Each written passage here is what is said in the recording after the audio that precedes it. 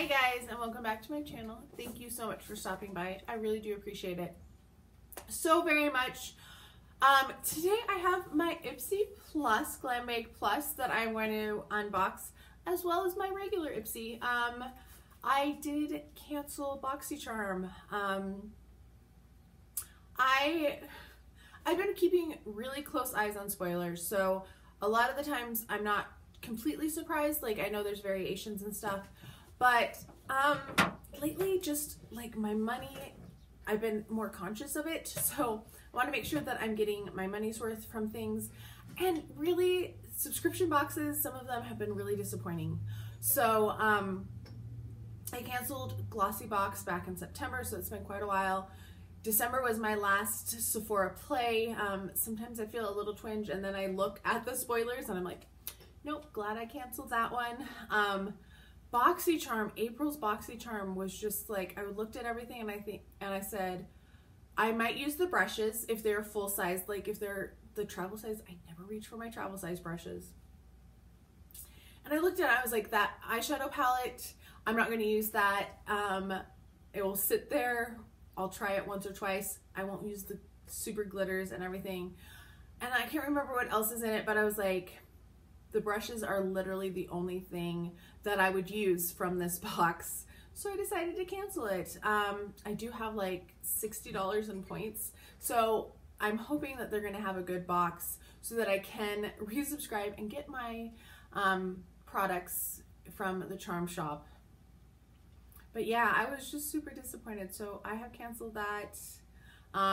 There might be more coming up to be unsubscribed too, so you just never know.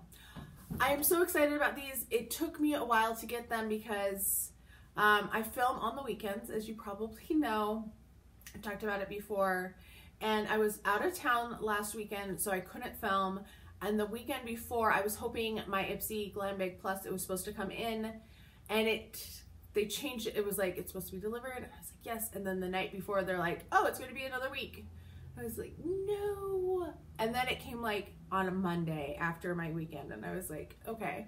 So I've been sitting on my Glam Bag Plus for almost 2 weeks, and this one came a couple days or a few days before that. So yeah, I went ahead and looked at everything because I like to do that and make sure that things are not broken, and because it's best to contact them immediately. And since I knew it was going to be a while, I just did. So my regular Glam Bag, I'm getting ahead of myself. So it's cute. I like the little lemon. This is not my favorite style of bag. I like the top zip one instead of the front. But I do think the lemons are super cute. I wish they would have done like a variety of fruits though. I think that would have been super cute. The first thing in here is from Billion Dollar Brushes. It is a fan brush. I have never heard of this brand. And it seems like it's not nearly as thin as like the Wet n Wild fan brush, so it has a little heft to it, so I feel like this will be a good brush to use. I never keep these plastic sleeves. I know I probably should, and that they're probably good for it and everything, but I just am trying to get rid of what clutter I can.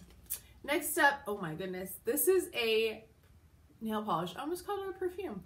It is 100% vegan friendly and toxin free, Law Beauty Essentials, and it's purplicious.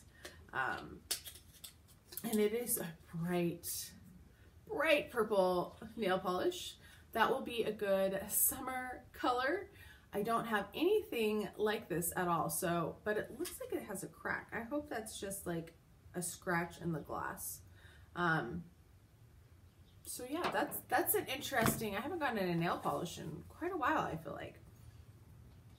Then we have from Tarte, I don't know which is front, it's the Double Duty Beauty Base Tape Hydrating Primer. Whew, I don't know if I need a hydrating primer right now. I've talked about how my skin's been freaking out lately. This, I wish they would put prices, like there's no prices on it. So the thing's still pretty worthless to me. Yeah, I've been really doing the like silicone primers. That's what's really been working on my skin lately. So yeah, I'll try it out eventually, but probably not for a while because my skin, I finally have gotten it figured out, like a set thing, so it's not looking crazy. All right, from Tony Moly, this is the Peach Punch Sweet Foam Cleanser. I love Tony Moly. See if I can get a little out without getting it everywhere. Oh, it's like a cream cleanser. I was expecting it to be like a gel. It does have a peach scent to it. I'm not sure I'm gonna like that though. I'm not usually a big fan of those more creamy cleansers. And then the last thing in here is from the Balm. It's called the Balm Jour Creamy Lip Stain in the shade Konnichiwa. And it's kind of a,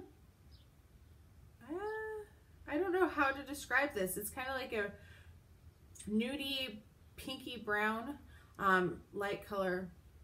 We'll see what that looks like on the lips. Definitely different than anything I own. It's a little more patchy, but I think that's because it says it's a stain. Yeah, it's a creamy lip stain. So I'm not the biggest fan of lip stains, so that's that one I'm kind of on the fence about. Kind of on the fence about the hydrating primer. I mean, I have that I'm oily, so I don't know why they would send me a hydrating primer. This one I'm kind of excited to try because it's just different. I will always take brushes and I won't complain. And then this is interesting. Nope, it doesn't match my shirt. I was gonna say it matches my Fall Out Boy shirt. It doesn't really. Yes, I am wearing my Fall Out Boy shirt today. This is I don't know if you can see it. It says FOB on it. It kind of looks like, it reminds me of Taco Bell. It's reminded other people of Taco Bell as well. So I think it was a solid Ipsy bag. Not my favorite, not my least favorite Ipsy bag though either.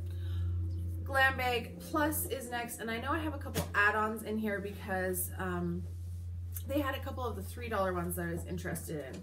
And they're on the side, so they were easy to spot. That's good.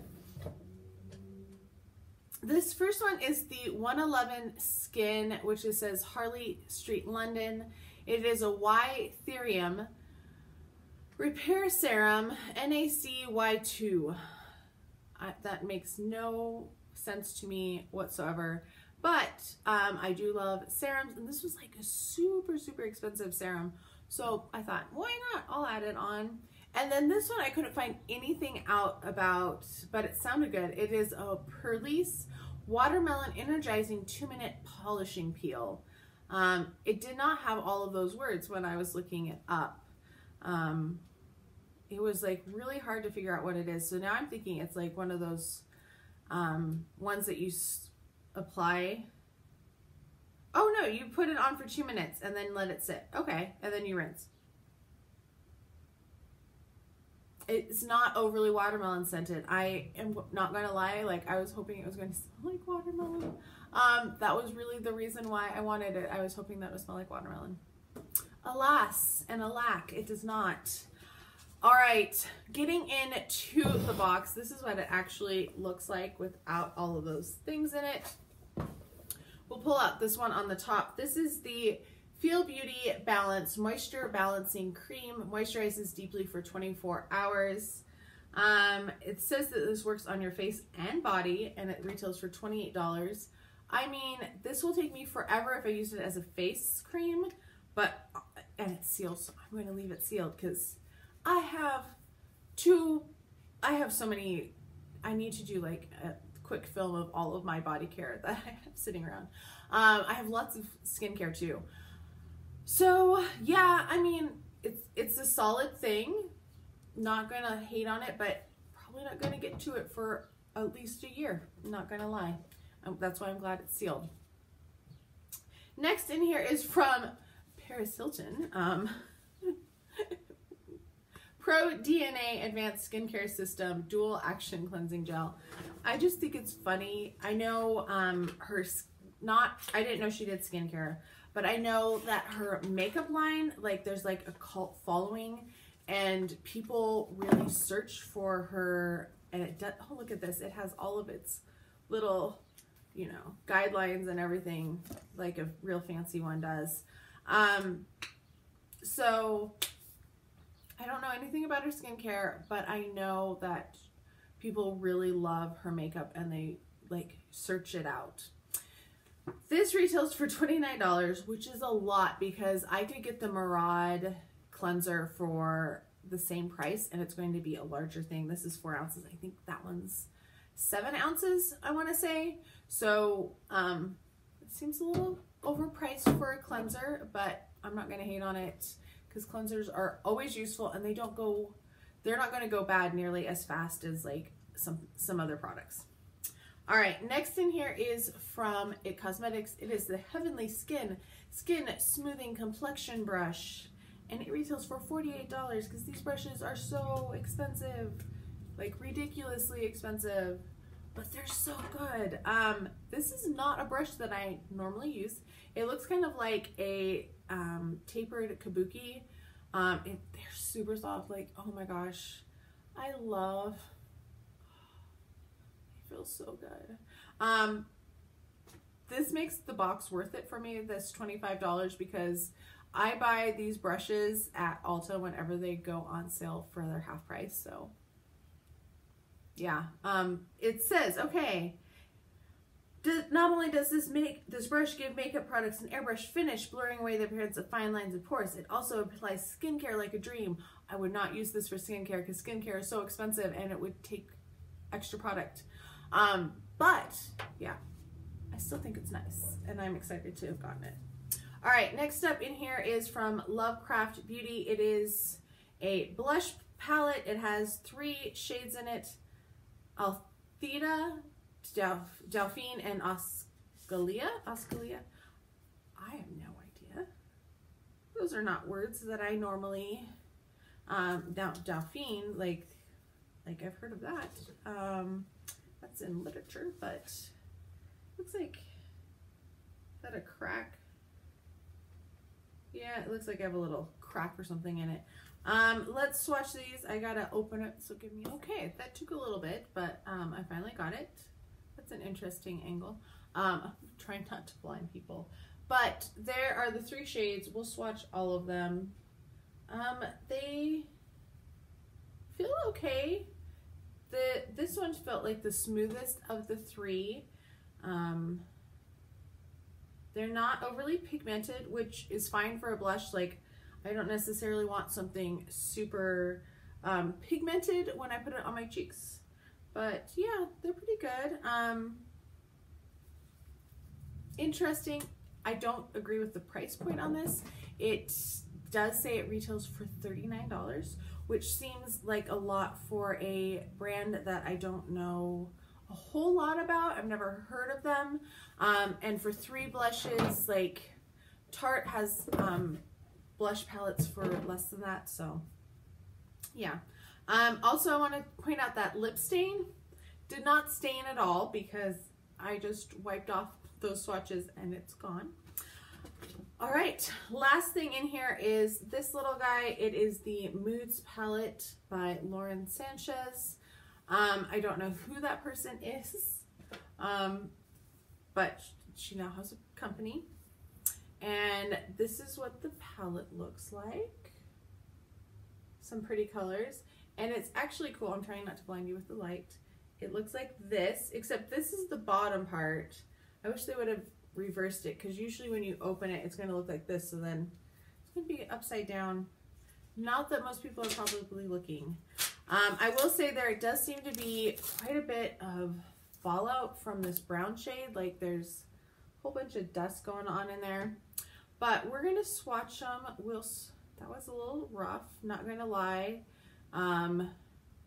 We're doing the 4 mattes first. Super pigmented on the brown. The other ones are kind of a mixed bag. Like they're there, but they're not the most pigmented of shades. So we'll let those go. There is a little brush in here as well. There's like a, oh, not a good brush. That will probably be passed along. And then we'll do these 4 shades. This is a really weird color story to me. Like, I don't really see how they all mix together. Like, I can see some of the colors going well, but other ones not so much. We'll swatch them next to them. Oh, that purple is so, that was weird. Like, it looked like it was really flaky, but it didn't blow off when I blew my hand. So they actually look a little bit more vibrant on camera, not gonna lie. They're a little bit more subdued here in person, but they look pretty. Like I said, like coming up with a color story, that's going to be where I would have a problem.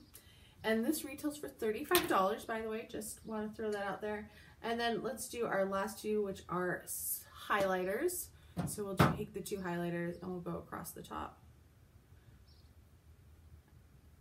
My finger was a little wet, so it did go a little chunky because got a little too excited. This one is a really cool like holographic one. It does change. This one is a pretty color too. So yeah, actually the highlights would be the highlight of the palette for me. But yeah, interesting box. The palette, I mean, I'm always glad to get palettes. I'm such an eyeshadow junkie. I love palettes and I just like looking at them sometimes. So I do think this is pretty. I do like this. The brush, I'm so excited about this It Cosmetics brush. Like, I will always be excited about brushes. This, I'm not really sure. I mean, they're safe colors, I guess. So they're a little blob for me, but it's okay. Paris Hilton, I don't know what to think about Paris Hilton. These are okay. I feel like it's a solid box. Like, for $25, getting each of these for $5, do I think that's worth it? Yeah, I think that was a good deal. Would I pay the full price for any of these? Oh, hell no. No, I wouldn't. So yeah, let me know if you got the same things in your boxes. If you got these, if you're tempted to upgrade or not. If you've seen spoilers, let me know what your thoughts are. If you think that it's going to be good continuing.